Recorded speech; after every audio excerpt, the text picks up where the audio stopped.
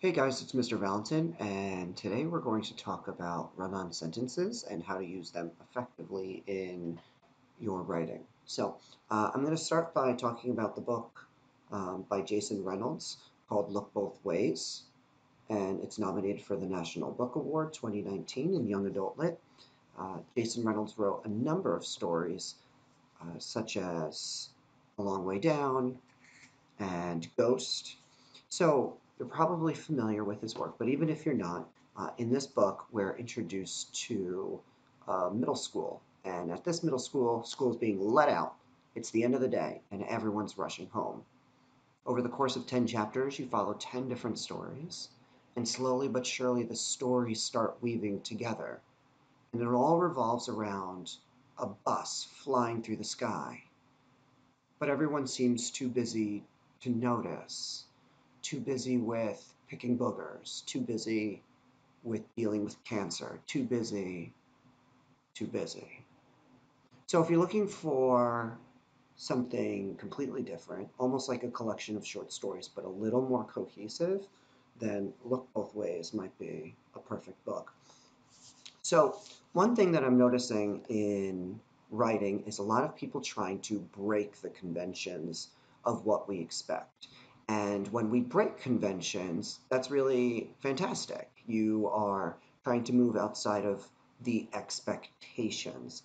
That said, you often have to prove you understand the conventions before you break them.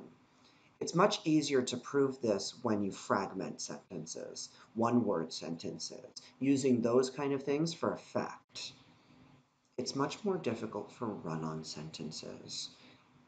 If you can't prove that you understand style, it's very difficult to look at a sentence with a comma splice and say, oh my, that person has done it with style. And I'm starting to see that.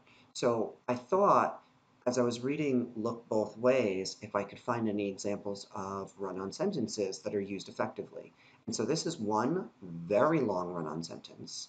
And what you'll notice is how stylistic it is, that it's not just a run-on sentence with words blurred together and no punctuation. You have to use it in conjunction with punctuation. You have to use it in conjunction with repetition.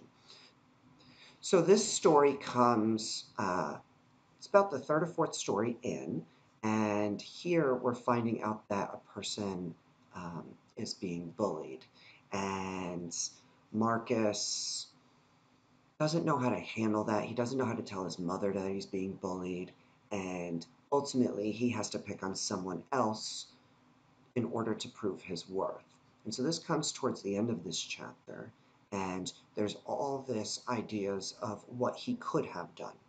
So let's take a look and let's see how long a run-on sentence can go on for.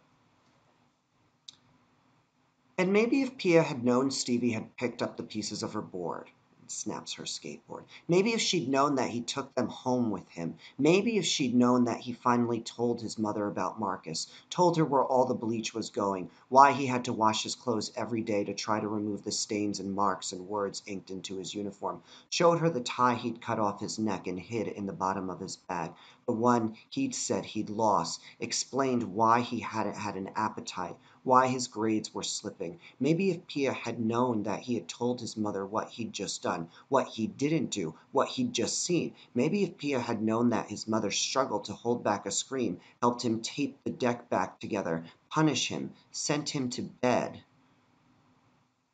woke him up early this morning for extra chores. Maybe if Pia had known that his mother, after meeting with the principal, pulled Stevie out of school early, drove him to what they guessed was Pia's school, the only public middle school in the area, sat stuck in traffic, lecturing him, paying no attention to the news on the radio, a school bus had fallen from the sky, made him stand outside the entrance and wait for Pia awkwardly. Maybe if Pia had known that Stevie was coming to apologize for his silence, maybe, just maybe, Pia would have left through the back door.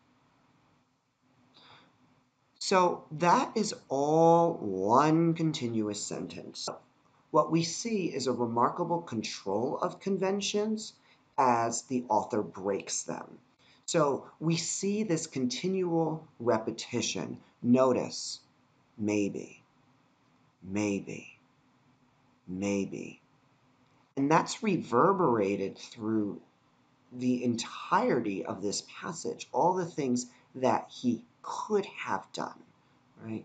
Um, he could have done much earlier. What we see throughout, we see all sorts of interjections. We see it right here with the M dash, the one he'd said he'd lost. We see it again a little bit later, another M dash, the only public middle school in the area. We see another interruption with this parentheses, a school bus had fallen from the sky. So there's a control of how the author is extending it. It's not merely just a run-on sentence with no punctuation. There is remarkable control of your conventions. And we see several different forms of repetition throughout this. We see it in the way that he starts to list information, what he didn't do, what he'd just seen. And that what begins to reverberate throughout the text as well. And it all comes to a powerful conclusion right here with maybe, maybe, maybe, just maybe. So importantly, if you're going to break the conventions, prove that you know them. Don't simply have a run-on sentence for the sake of having a run-on sentence. Find that repetition. Find deliberate intention. Because if you don't have intention with your run-on sentence, there's no point in using it. Thanks for watching.